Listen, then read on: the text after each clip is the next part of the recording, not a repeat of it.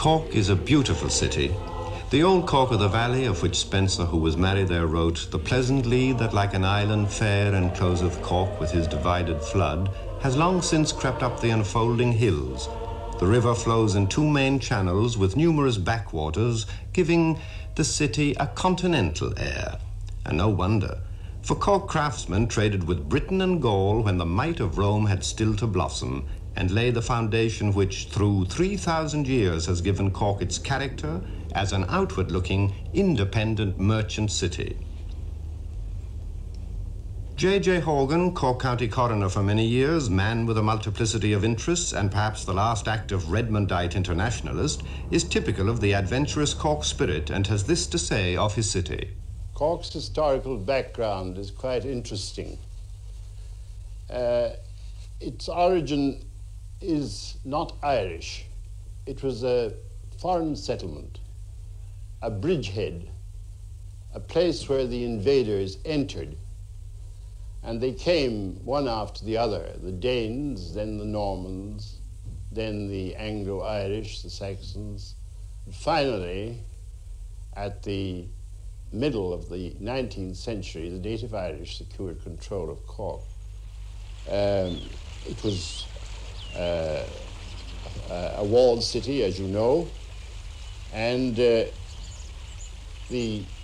I tried once to summarize it in a short verse, which is a paraphrase of Tennyson's famous ode, and I put it this way: Dane and Norman and Gael are we are all of us Gaels in our tribute to thee, Corcaigh. It was a summary of Cork history.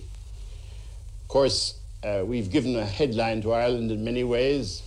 In more modern times, when the Irish controlled Cork, Cork became famous for its patriotic activities, and we always boast the fact that we're known as Rebel Cork.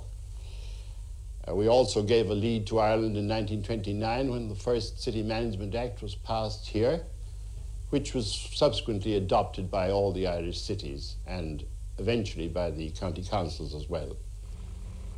What I would like to emphasize was that we had an industrial life, too, of our own at that time. It centered in the tanneries, the breweries, the distillery, and the butter market, and the spinning factory at Blackpool, where Sunbeam Woolsey's factory is now. In the domain of entertainment, we had the theatre and the tavern. We hadn't yet moved into the synthetic world of the cinema and television.